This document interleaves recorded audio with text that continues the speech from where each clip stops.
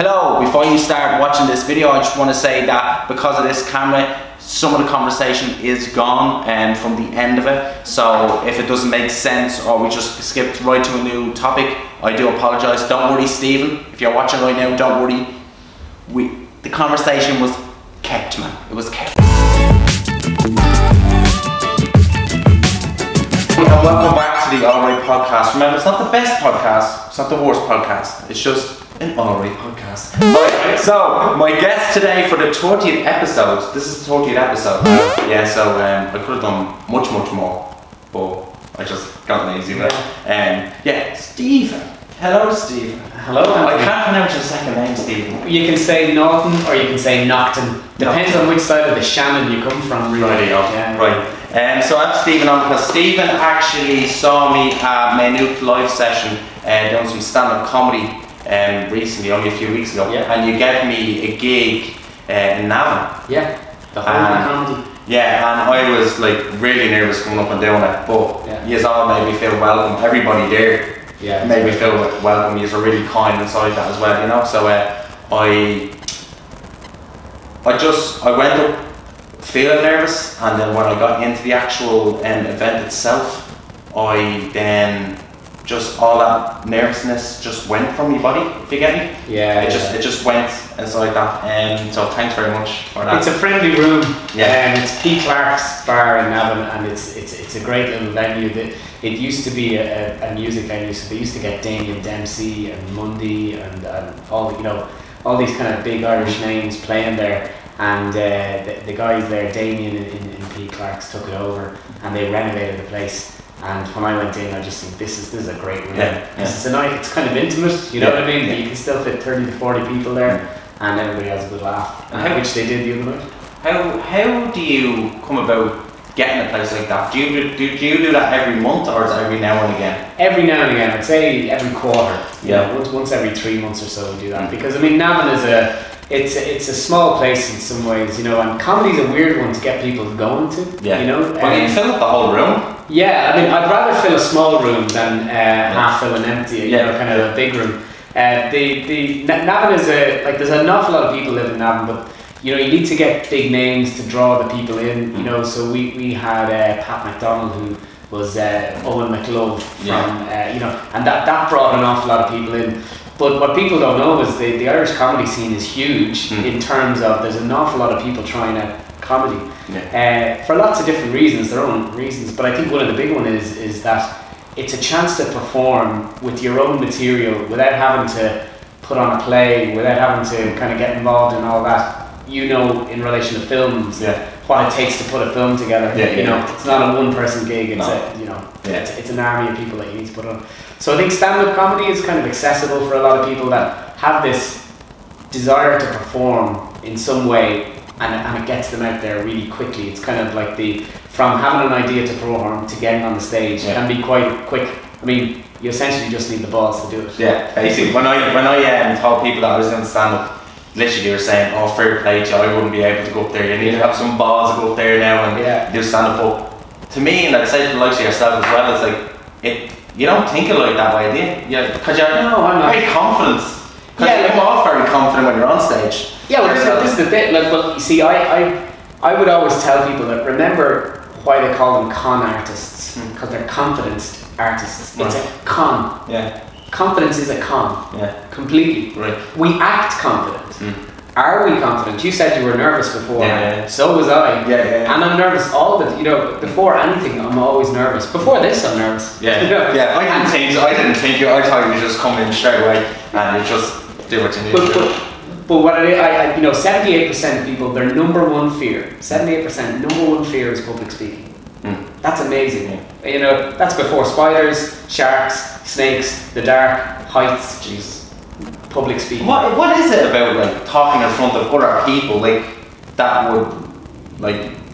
they're scared of? Like what is it about? It's we all want validation, and we all want validation in some way, but we don't want to be judged, which is a tough balance, because I want to do something so that you like me and that you'll validate my existence.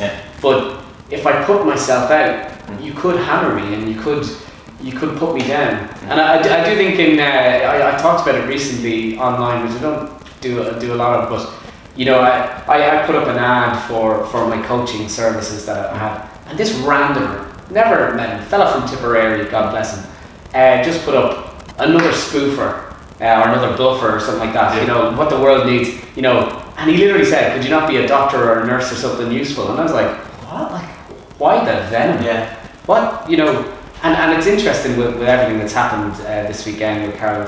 Like, people have forgotten that, you know what I mean, that there's humans behind every interaction on the internet, and unfortunately people take it in. So that's what people are afraid of when they get up and talk, is they're afraid that somebody will put them down. Yeah. Now, I don't think in person people do, because I don't think half these keyboard warriors are brave enough to say anything in person, right? So in person people won't do that. They won't actually put anybody down. But our fear is there, because our body is communicating to us when we get on stage. It's kind of going, what are you doing? This feels like a threat. Yeah. And remember that we're very primitive still. Like, it's, you know, we're only out of the caves a few thousand years. Yeah. And it still thinks, like, even though it's just a microphone in front of you, it might as well be a bear. And that's what's happening. So we have that fear of a threat, and our brain can't figure out what that threat is, because, you know, the primitive man and woman didn't have to worry about public speaking, because they knew everybody in the tribe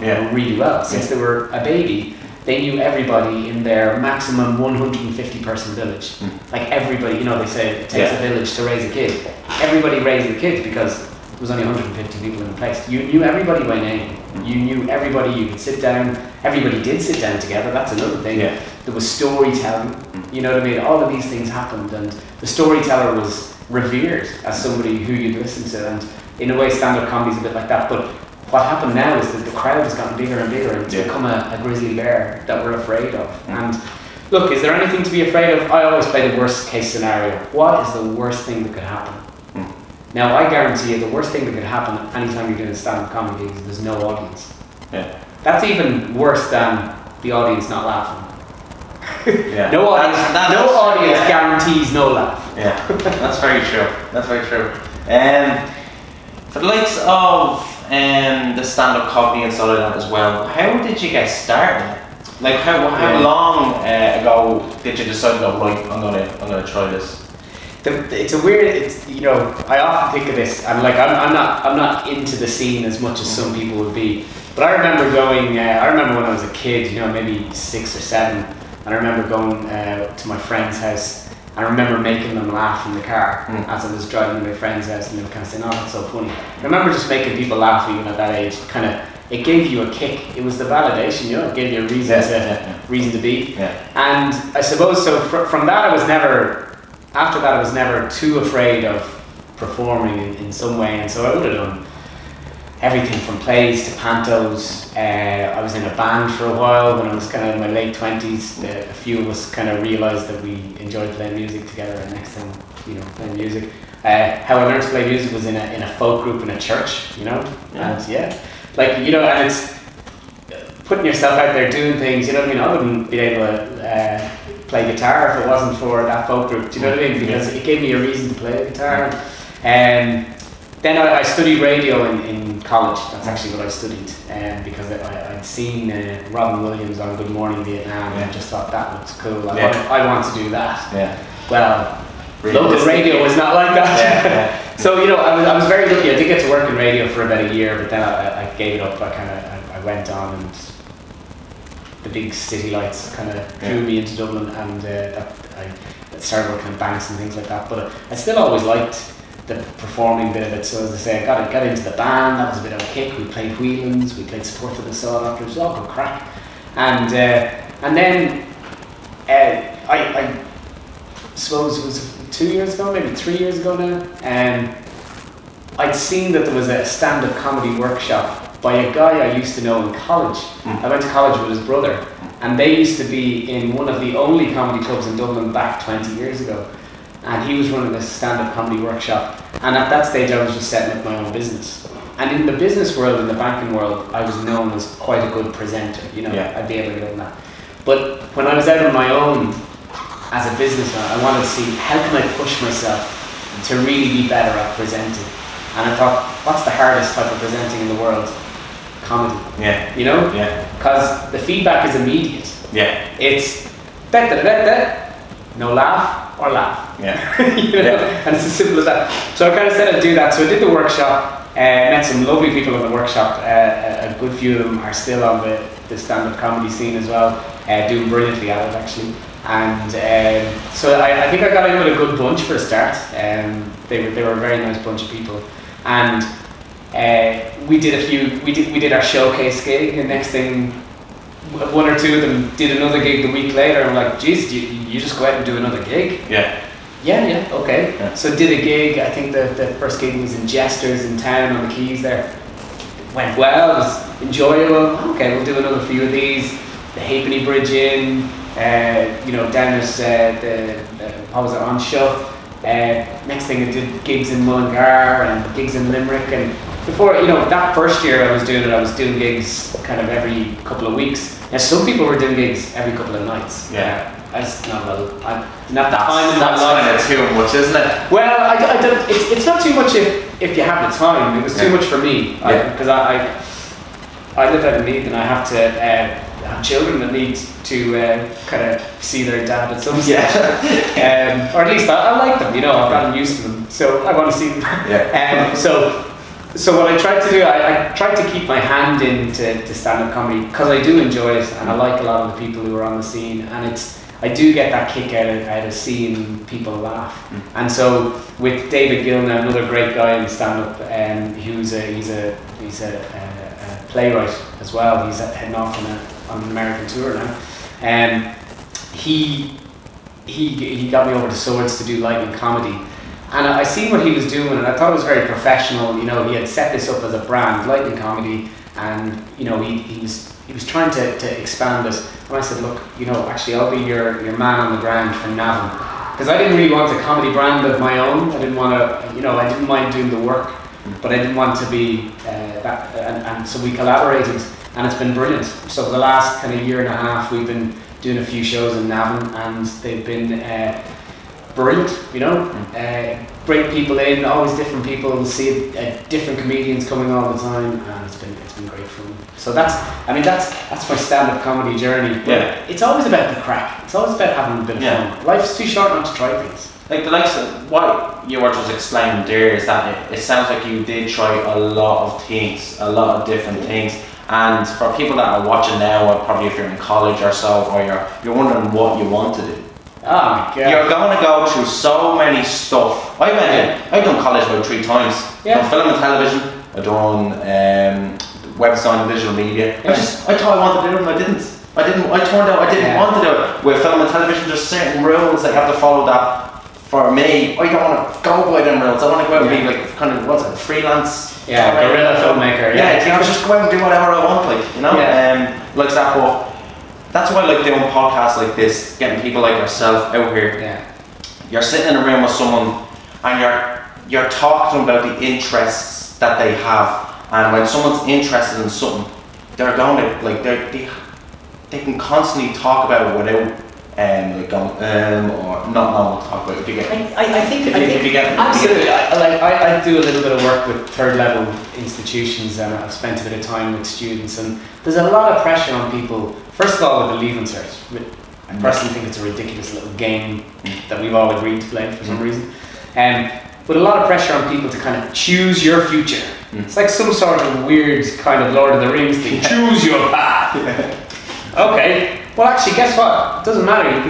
You can change, and especially in your 20s. Yeah. In your 20s, try whatever you want. Try loads of different things, because it's only through trying things that we actually figure out what we like.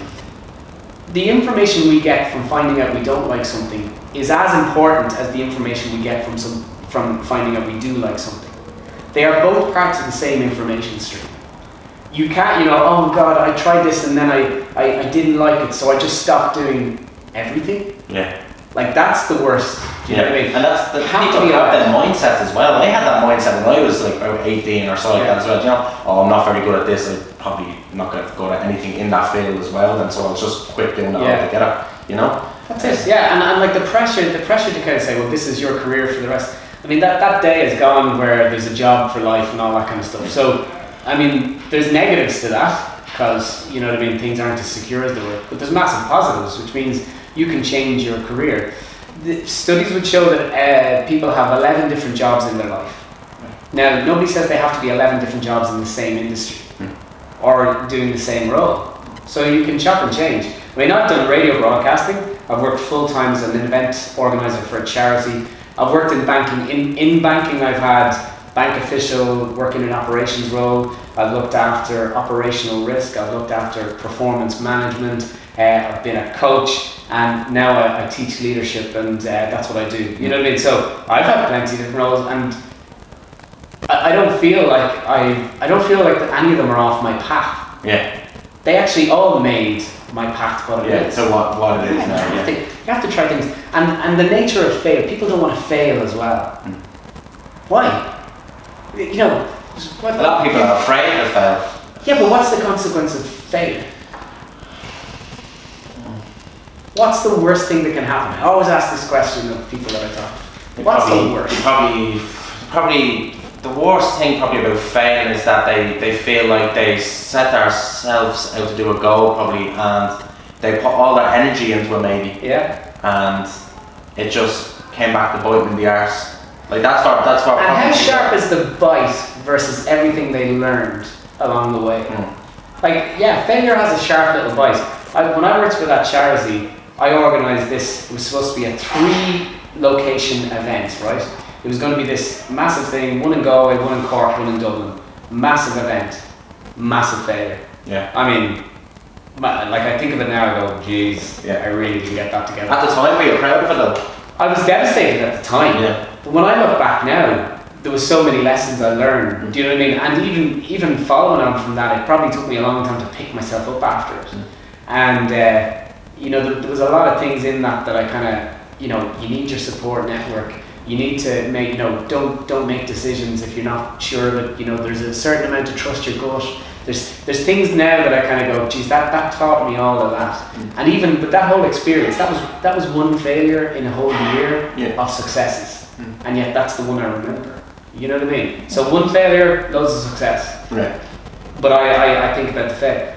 But it's only failure if I don't learn the lessons from it. So what's the worst that can happen? I always get to think, what's the worst that can happen? I can talk about it now, so that's brilliant. So that failure is brilliant. And for people that listen, they can learn from it. Exactly, and like, you know, trying things, like, you know, so playing in a band, trying radio, trying stand-up comedy, trying all these kind of things.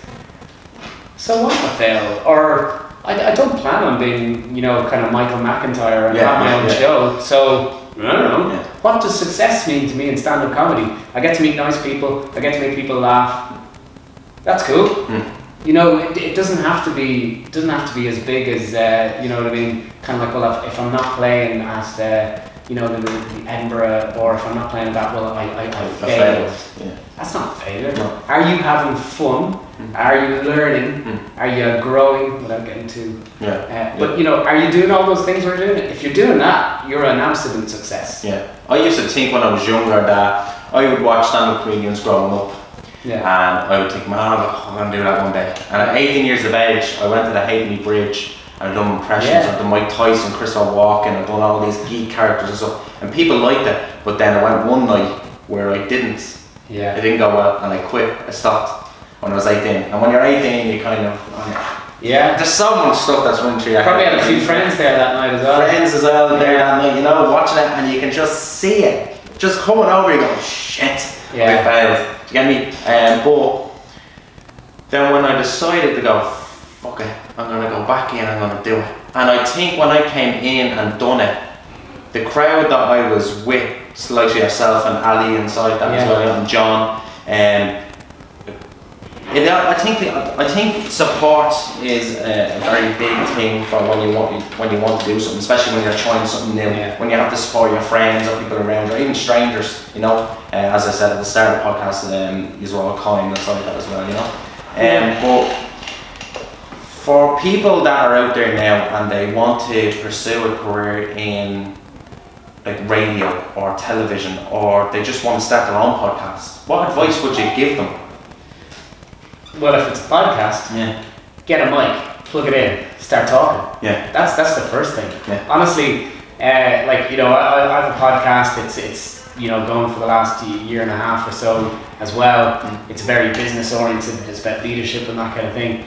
But you know, whether I have 500 listeners or 900 listeners, depending on the episode, you know what I mean? It can, you know, bop between that. Yeah.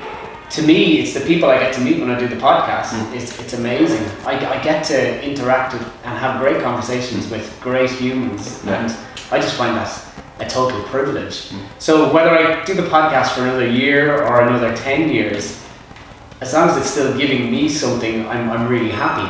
Now, if it's giving other people something that they listen, and I've always said to, you know, about the podcast as well, if we tried to organise it, if we rented my local parish hall out in Meath and said, right, we're going to put on a talk, myself and Anthony, and we're going to put on a talk now, and we're going to try and get 100 people in the room. That would be exceptional if we were able to get 100 people in the room. But by using technology that we have now to become our own kind of broadcasters, we can get 100 people watching this. Oh yeah. We can get 100 people listening to us. And it's no effort on their part, and it's no effort on our part really, other than the will to do it. Yeah. Because, you know, you've got the skills, I've got the skills. I was sitting with another podcaster last Friday, and I was showing them a few tips in terms of sound and things like that, because, you know, I obviously did it in college when I was doing radio. Said, oh, try this, try that, and it gives it, you know, a richer sound. And they were like, oh, that's brilliant. Because you're interacting with people who will help each other as well. Yeah, the same interest as well. It's very. So you get a buzz out of it. I started a YouTube channel 4 years ago, and it took me 4 years to reach 1,060 subscribers. Wow. Right, so that's good. But as you said, 1,000 people. That's 1,000 amazing. people. And then I hope 1,000 people come to my funeral, for God's sake. But not soon. Yeah, no, way down the road. Yeah. None of you need to organise that. But well, as you said about the numbers, they can go up or they can go down. You know, I think as well, if you're doing the likes of a podcast or so, you need to be very consistent with it. Yeah. You need to have a time schedule. If you're gonna put mine is put out Wednesday 6 p.m. Yeah. Get me Monday in here. You need to have that structure. You're giving yourself a tough job. Yeah. So you have that. Would you edit your own podcasts? I do, yeah. Now mine's audio only, so I don't have the video element of it, and it's a long form conversation like this as well. So there's not much editing to be done, really. You know, as long as you have that structure of where you want the conversation to go. I love the tangents. I mean, I love when it goes off in different tangents. I've had to do very little editing, but you know, sometimes you do. There'll be times people come in, say, "Oh, sorry," and they you know, forget to knock on the door or whatever it might be, because you know you don't have a red light outside saying we're recording. But you know, probably for every episode you have the time that you spend getting to it, recording it, getting back, and you'll spend another couple of hours, maybe even more, with the editing and the promotion, you know, putting it on the various platforms, making sure it's formatted correctly, because there's rules on iTunes, rules on Spotify, rules on all these things. So, you know, there's a little bit of education that you need to do, but there's nothing insurmountable. There's nothing that people, you know, I have to say, there's so many resources out there for you to ask questions and get answers back. You know what I mean? There's so many. Like Instagram, I always do. I say on a Friday, if I know I'm getting a guest on, I'll put up a question to ask them or something. Now I didn't do it this week because I forgot. Sorry about that. But I do that as well. And then to promote your videos, I always do a small little video put up on the Monday, a small little video for Tuesday. And it's like back in the day. I wasn't born back then, but I'd imagine that there was only a few certain channels, and there's only a few certain TV channels you can watch, and now there's just a much bigger range that people can go out and do all this themselves. Pirate radio, I remember when I was a kid, so there was 2FM, there was your local radio station, and it was RT. That was it. There wasn't even Radio Gaeltacht. Do you know what I mean? There was nothing. And out in Portmarnock, there used to be at the Sands Hotel, there was a pirate radio station called Sunshine. Sunshine. And then out in Trim in County Meath, there was another radio station called Atlantic 252. And I was really lucky. You know, it's, as I say, everything feeds your journey. I'm only thinking of this now. Yeah.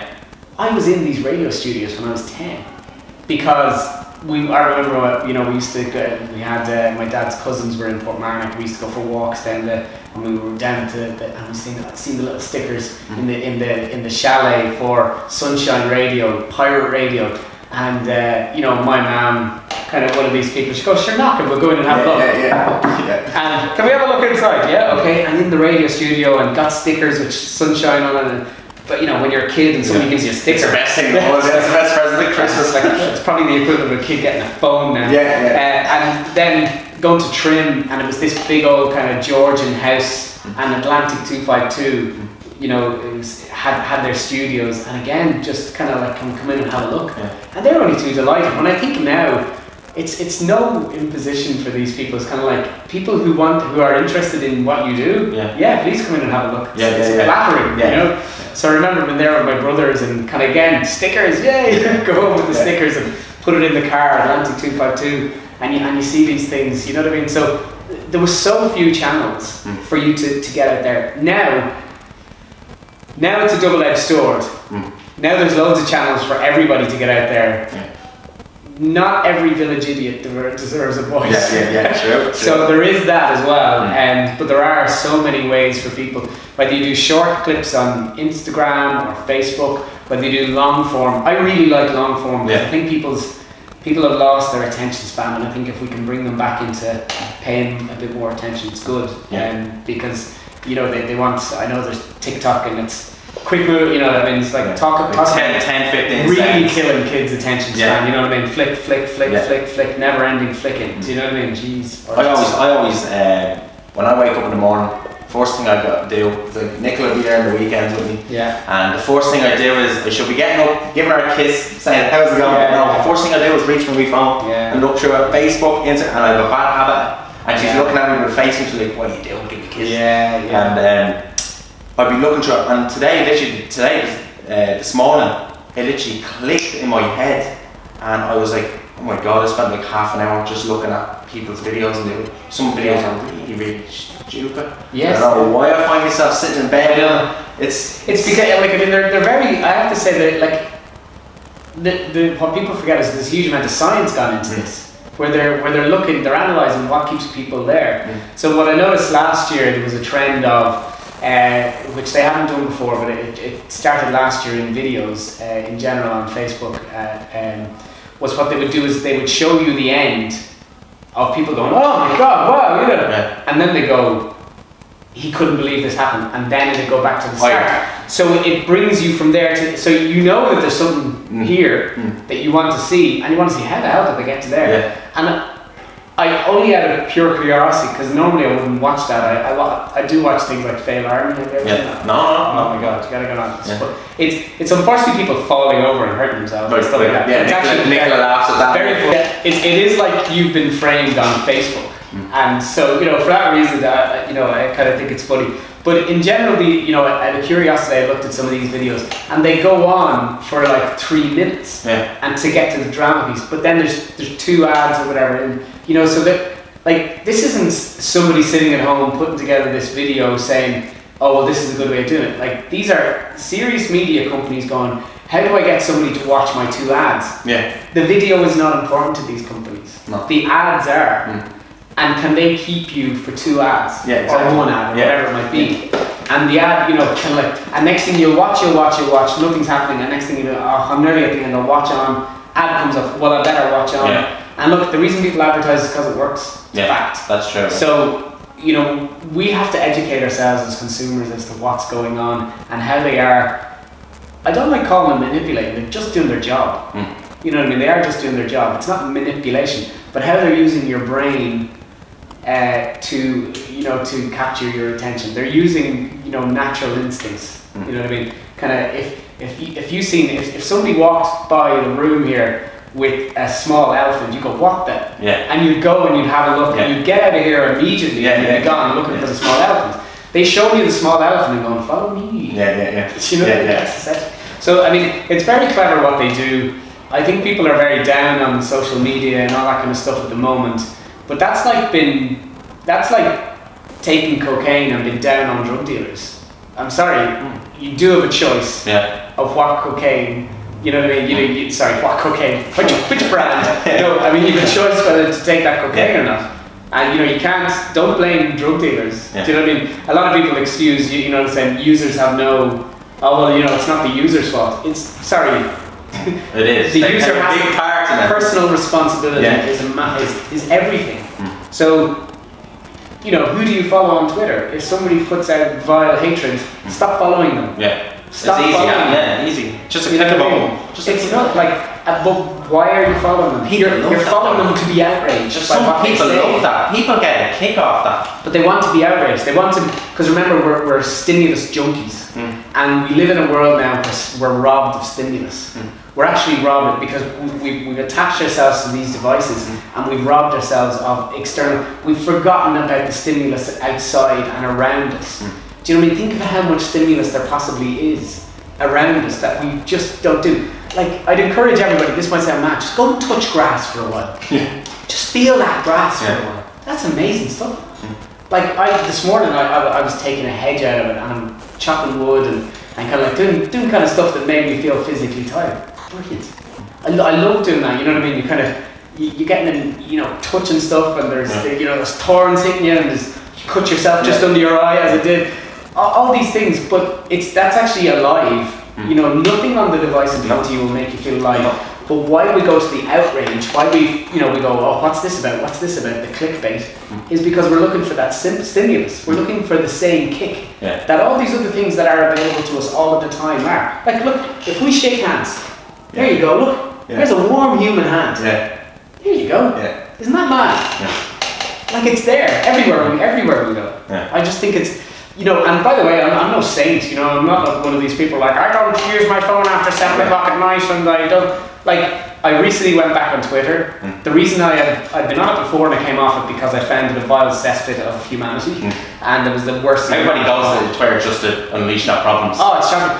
The first, you'll get a post, sometimes innocuous, sometimes not, and next thing, first comment will be relevant, second comment will be relevant, another 50 comments bitching at each other. Bitching at the people who are making comments. That's weird. That's like the bus driver not turning up and the passengers attacking each other. Which is what? It doesn't make sense whatsoever. So, we have to take personal responsibility for what we engage in. There was something came up on Twitter the other day and I myself went, no. Let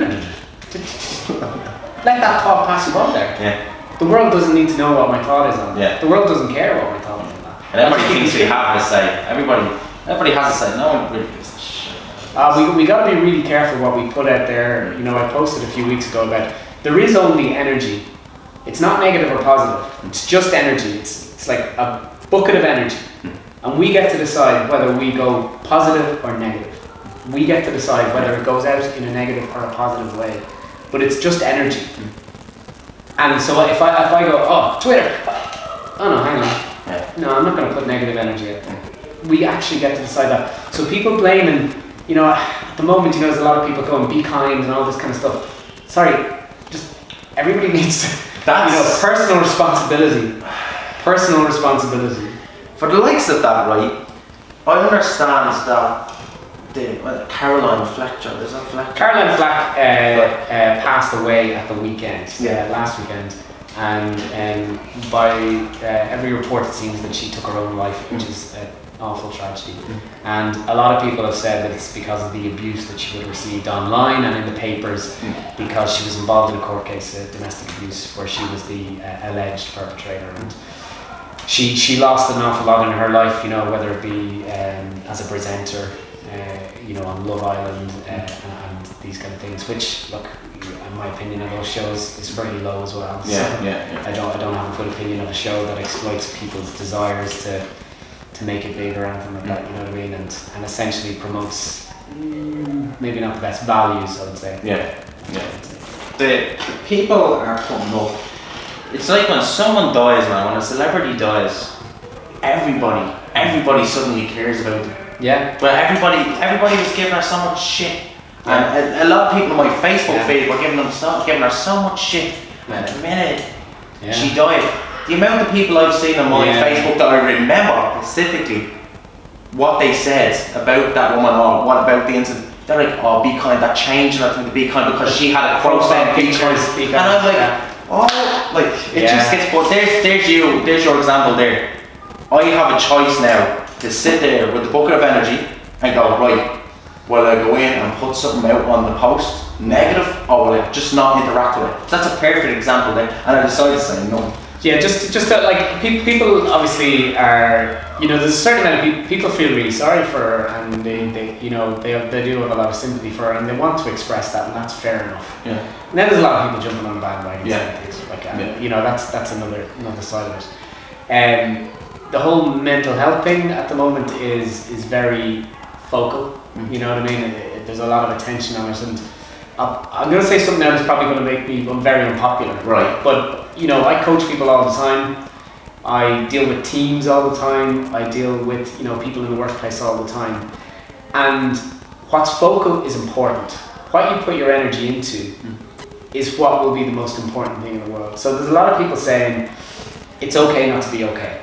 That's a perfect line. It is absolutely okay. I would say, rather than it being okay not to be okay, it's bloody human to not be okay sometimes. Yeah. We have a spiral of emotions. It goes from here where we're totally elated and joyful, and here where we're totally depressed. Yeah. The problem only ever comes if we stay here or stay here. Social media implies that people are here all the time. Yeah. Look at me, living my best life. Instagram. Blah, blah, blah. Yeah. So this is what we're fed. And if we feel here, relative to that, it feels weird. It feels, oh, I must be terrible then. I must be in a bad place because I'm not here. Yeah. Fine. But sometimes we do have to go down here. You know, if you're moving house, if there's a death in your family, if somebody you know has a serious illness, if you're changing jobs or you're dealing with a different situation in work, you will be down here. That's normal. If you're not feeling that down here, you're a sociopath. Yeah. You actually do need to feel this emotion as well, because it's telling you something. Like anger is a good emotion. Yeah. Every emotion is a good emotion because it's serving us in some way. Like Rosa Parks, the lady who sat in the bus in Alabama. Do you think she could do that if she wasn't some way frustrated and angry? Of course, she had to be frustrated because she needed to go through her fear of being arrested and get the courage. Yeah. That takes a little bit of come on. Yeah. So you need anger. You also need to feel sad because it lets us know what's important. Sometimes when we lose something and it makes us feel sad, it lets us know that was important to us. So the next time I have something like that, maybe I'll be more careful with it or not, you know, depending on what it is. Yeah. One of the issues I have at the moment, it's okay not to be okay, or rather it's human not to be okay because it's part of the emotions we're supposed to feel. What I think is not okay, and this is the unpopular bit, is talking about it all the time. Because I don't think it does anybody any favours, especially celebrities. People who have made themselves, who wanted to be, and have made themselves role models, whether they like it or not. Talking about mental health and depression all the time serves to make it really important. Now, if you're a 16-year-old girl and you're looking at your pop idol talking about mental health and her own mental health struggles and mental health, I want to be just like her. I want to be just like her. What's my anxiety problem? What? Okay, I've got 3 anxiety problems. I'm going to talk about this as well because I want to be just like her. Because remember, role models are really important, and what's focal is important. So you've just made mental health the most important thing in the world. And do you know what, kid? If you don't have mental health issues, you're not important. So you better get some. And next thing we get anxiety. And next thing, oh well, I suffer from anxiety. Sometimes you need to do things rather than talk about things. Sometimes you need to take action rather than talk about things. Sometimes talking about it all the time makes us stuck in our story. And then I become that story. And then when somebody says, so what do you do? What do I do? I'm suffering. I suffer from. That's kind of my story, is that I suffer from depression or anxiety or whatever. But actually, okay, Grant, I've heard that story a few times now from you. But what are we doing now to move on? What else are you? What else are you? Because you're not just that. You're not depression. You're not anxiety, because depression or anxiety aren't humans. They're just parts of the spiral of human emotion that we are all at least open to, should be. So what are you? Because you're not that. And I'm worried about the fact that we have created this conversation which makes it more important to have an issue than to do something about it. Yeah. And a lot of it's inspirational. I do think it's okay to talk. I think it's better to take action. Yeah, I agree with you. I agree. I know that might seem harsh. I didn't know at the time, and I suffered a lot of anxiety with inside that. But instead, a lot of people are saying to me, when we go do this and do that, or as your example there as well. And I kind of got sick of it, you know. My dad would say to me, instead of just sitting there moping about it, go out and do something about it. Go out to these places that make you feel anxious and overcome them. That's what he'd say to me. And I could go outside. I could go to a shopping centre in Liffey Valley, because the minute I got there and surrounded by people, boom, it'll hit me. And I decided, I only done it recently now, I'm in it about 5-6 weeks, and it's how to deal with your mental health. You deal know? with it, and deal. That's going out and doing something about it, as you were saying yourself. You get me? I bet you that kicked in when you were a teenager. Yes. Yeah. Yeah. Because we have to understand that there's the emotions of this, and then there's the absolute kind of neurology, the brain, how the brain's working. When we're teenagers, we start creating our own identity, because up until about the age of 10 or 11, we're still very much attached to our parents' identity. That's who we are. Oh, that's the young Naughton chap. Do you know what I mean? That's the O'Reilly lad. You know, you are attached to the family. And we want to, when we're teenagers, we want to start creating ourselves. We want to start creating who we are. Now, we have been creating ourselves all the way up, but we weren't doing it consciously. Next thing, suddenly, we start getting a choice over what clothes we wear. Now, that seems to be happening earlier and earlier for kids these days, which I think is insane, by the way. Like, you know, a 7-year-old going around with branded clothes, you're creating a problem as a parent if you've even let them be aware of brands at 7. You're just creating a problem. And, you know, all I'd say to parents is, toughen up and start saying no to shit. They want it. Tough shit. That's what you need to say back. You know what I mean? When they start earning, you have the power. So don't be kind of giving excuses, kind of like, oh, but sure, I can't say no. You absolutely can. You can. You have a choice. That's your fucking job, in fact. That's your fucking job. So, sorry, I shouldn't curse. No, you're right. But when we get to teenage years, we start creating ourselves, and so we get into this new environment. So we could be going to secondary school, and the great thing about secondary school is suddenly we're 12, 13, we're getting into this, and we literally, in some cases, can be a different person, because none of these new people know us. Because we've left some of our old primary school pals behind, and we can start being whoever I want to be. I don't have to be Stephen anymore, I can be Steo. Steo's cooler than Stephen was. Steo isn't an altar boy anymore, you know what I mean? Steo doesn't do that now. Steo is kind of like, football, no, I'm not into football, no, that's some loser's game, you know what I mean? If I felt I can create whatever persona I want, and the pressure that they start feeling starts shaping our thoughts and we really need to be conscious of that. And never have we been influenced by the world so much as now as teenagers. That's the biggest thing. Teenagers, we used to have like a corridor as teenagers, and there was 20 doors open to us, and each of those doors was opportunities to interact with different people, like so the football, the local youth club maybe, going down to the shopping centre at the weekends, going down to the park. These were certain opportunities to interact.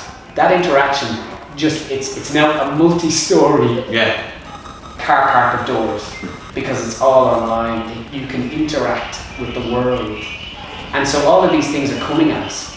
As you know, when teenagers, all of those things are coming at them, and they're trying to create a persona in that environment. Dangerous. Tough. Dangerous. So anxiety, you know, people say, why is anxiety increasing among young people? It's because there's more chances to be anxious, and you know, we need to educate young people to say that they get to choose. Okay, you want to be an adult. Adulthood comes with choices.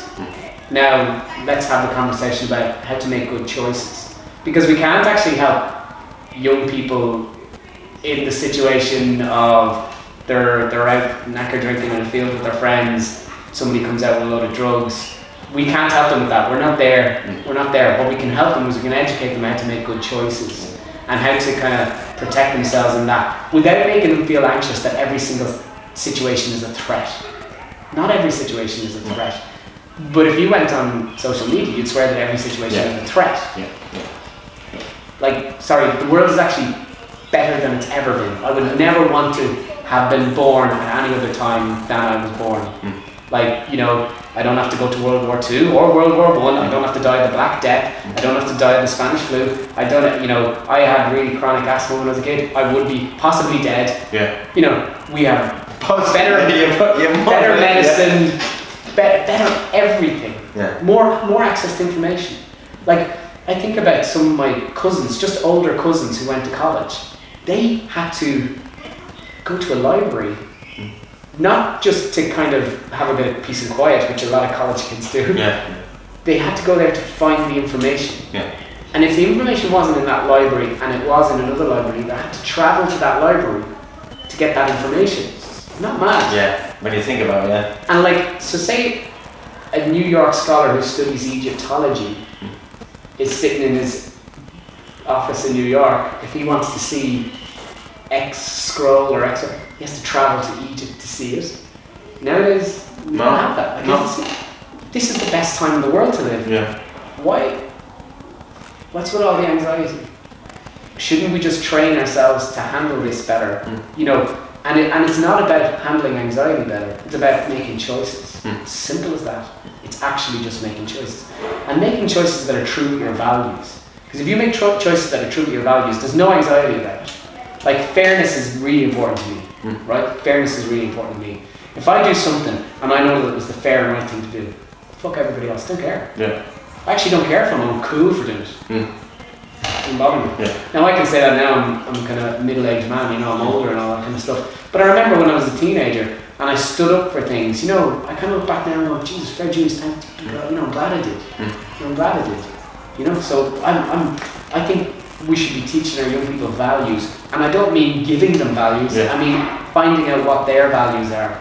Helping them find out what are the guiding principles that they want to control their life with. What's really important to them as they're inventing their brains. Because that's what they're actually doing. That's where the anxiety comes from.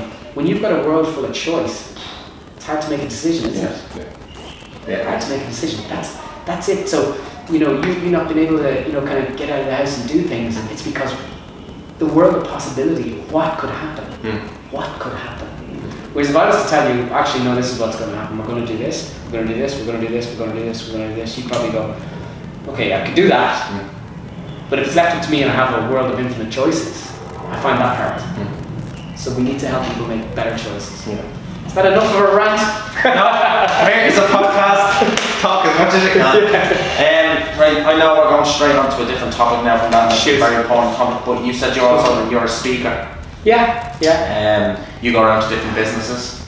You do a speak. So, rant more on it. We have 10 minutes left. Brilliant. So if you could even if anybody wants to hire me, what I do is I spend half my year actually working with operations, but that, you know, in usually back office financial services, helping their team leaders be better team leaders, because it has a big impact on leadership. Has a massive impact on our lives.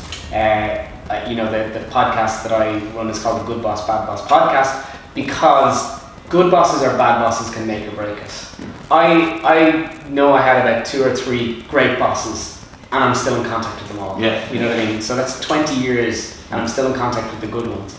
And I still remember the bad ones, but they impact us greatly. So, like, one of the reasons I got into it, and I went back to college and I did a master's in leadership and coaching and strategy and innovation. I went back because I wanted to see if I could make a difference to that, because I think if you help leaders be better at what they do, it has a knock-on effect. Because if you have a boss that has 15 people underneath them, you're not just helping the boss, you're helping 15 people as well. So that's what I do. So half the year I spend doing that. I do one-to-one coaching with leaders who want to be better at what they do, and who want time to think about what they're doing and to really kind of stay true to their own values and build a career for themselves in the way that they want to do that. I do other things like I teach leadership on leadership programs for companies.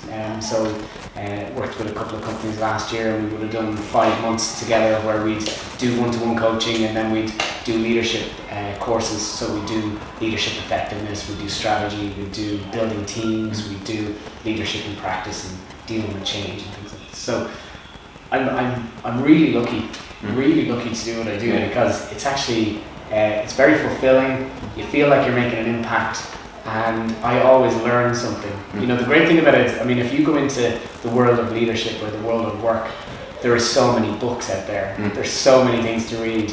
I usually have 2 books on the go. One on my Kindle, so I read something on my Kindle, and another on Audible. So I will always have 2 books on the go trying to take in information. I don't remember it all, but I try to synthesize that information and pass it on to people. And then there's the podcasts. Podcasts are brilliant. I mean, geez, there's so many great podcasts out there.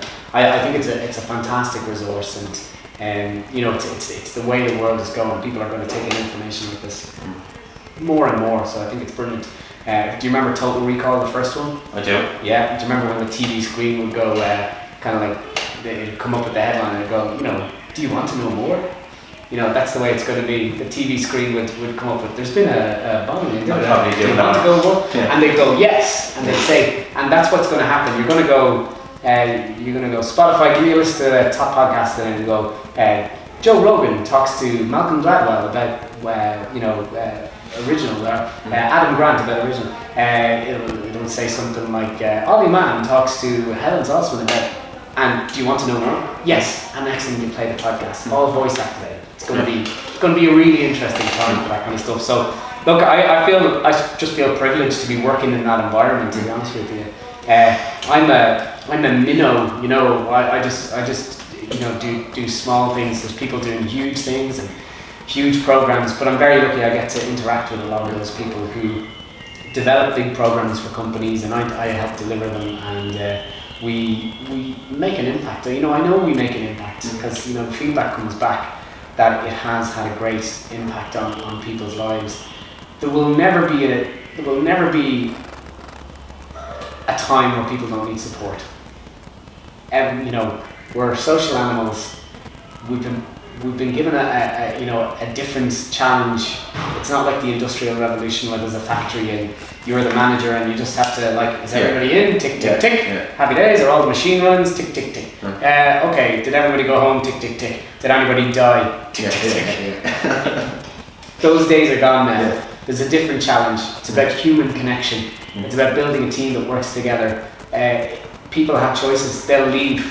They'll vote with their feet. If you're not a good leader, people won't stick with you. So, you know, and not everybody can be a leader in that sense, but everybody will be a leader in some situations. That's what I think is important. So, look, that's what I do. I get a big kick out of it, and love meeting young people like yourself. You're finding your way, and you're trying different things. And I honestly would encourage more people to role model what you do. You know, just try it, for God's sake. I love when I started my YouTube, no one around my estate done it. So I would get slaggings and stuff like that, like I'm straight in front of a camera. But the more I start putting out, the more the younger kids in my area start doing YouTube videos. Really? Yeah, a lot of them. And then they would come up to my house, and I don't live there now, they'd come up to my house, knock on the door and go, is Tonto there? That's my name. Tonto. And he goes, is Tonto there? And he goes, no, he doesn't live here. And he's like, alright, will you give me this? And they give me stuff, and I was like, thanks, no, maybe YouTube video. And even getting that feedback as yourself, if you're the leader, it just gives you more energy, man, to go and keep doing what you're doing. Do you get me? People need to realise they are leaders if they do something. You're not a leader if you don't do it.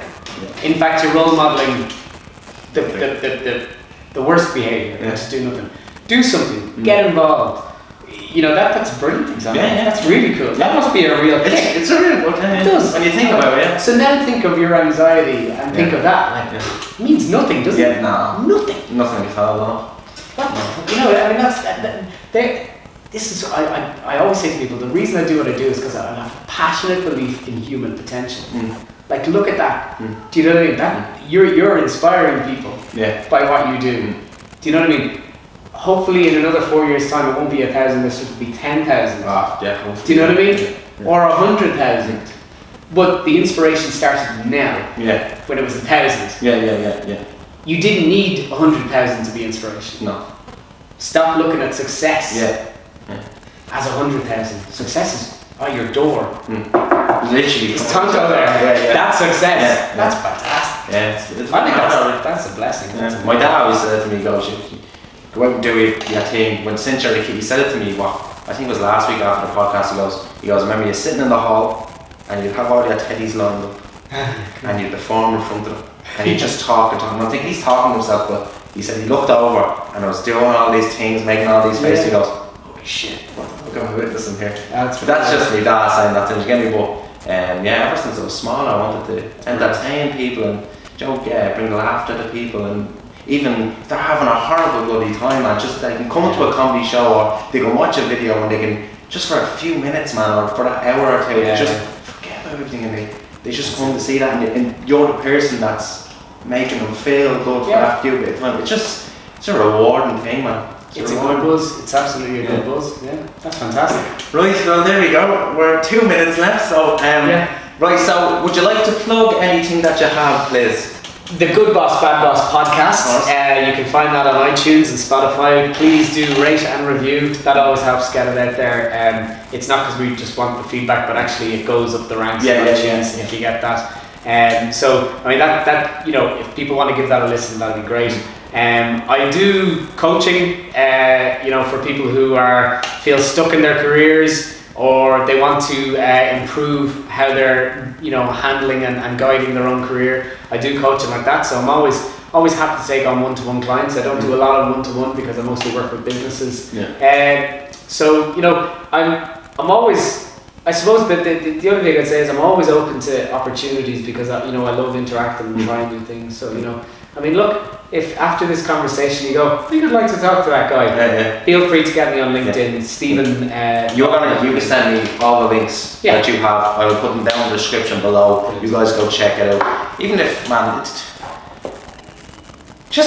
it's real interesting to get people on like this and talk. I'm not just saying that because like bloody cameras on. You have to put on a kind of act and stuff. I'm being dead serious. Like, it's interesting to get people in that actually have an interest in or a passion in something, and they have so much to talk about, and you're just sitting here taking it all in, and you're just like, man, I'm not like, people are learning as well, but I'm learning from it as also. Yeah, well, look, all I say is, all I'm doing is passing on my own passion and interest. Do you know what I mean? So hopefully that's what people are getting out of this, and I really appreciate the opportunity. So thanks for having me on.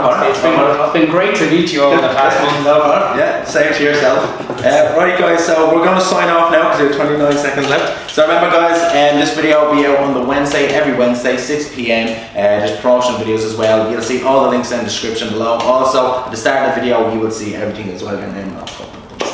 So guys, remember, on episode 31 is next week, Wednesday at 6 p.m. We don't know who we're going to have on, but we'll have some. Hello! How's it going? Yeah, so I just want to say, guys, that Stephen's gone now, and I didn't really check the camera and it turned off as well, so I do apologise for that. But all I want to say is, remember, episode 31 will be on next week, and remember, it's not the best podcast, but it's not the worst podcast. It's just an alright podcast. Guys, thanks for watching.